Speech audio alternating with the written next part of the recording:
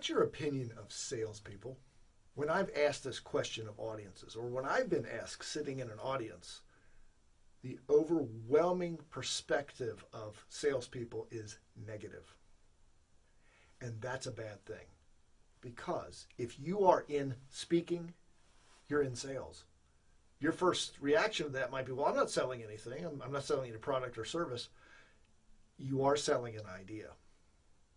I don't care what your topic is. It might be meditation, peacefulness, mindfulness, better health, financial security. It doesn't matter what your topic is. You're selling an idea, the potential of a better way of life or hope. You've heard me say that in earlier tips. Let's discount this idea that you're not a salesperson. You've been selling since you were a baby. Before you could form words, you were selling your parents on the idea that you had a full diaper, that you were thirsty, or you needed to eat. You used sounds that they eventually picked up on and answered your requests. When you were just a little kid, you sold your parents on the idea of that toy you had to have, or why you didn't want to take a bath or go to bed.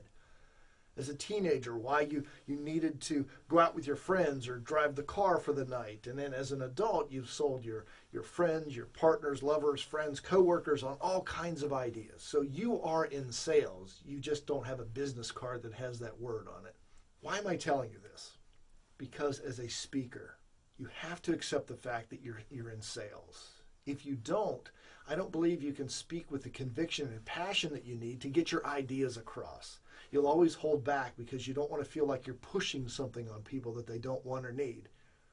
Well, if that's the case, why are you up there speaking in the first place? If you're up talking to a group, you have something of value. If you've been asked to speak by an organization, there's a reason. They see true value in what you have to offer.